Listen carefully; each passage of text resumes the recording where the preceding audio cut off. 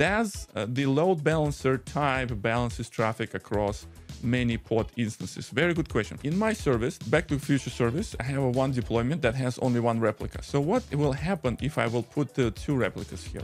In this case, my Kubernetes cluster will read this configuration and spin up another pod for my application. I have a very special type of header that will be responded from my pod.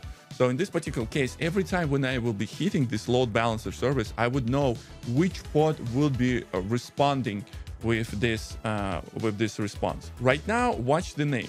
If I will try to do this one more time, I will get the answer from the same pod. But when I call this second time, now the response came in from the different pod. When I created this load balancer service, it also created an internal load balancer, and the traffic will be bounced between these two pods.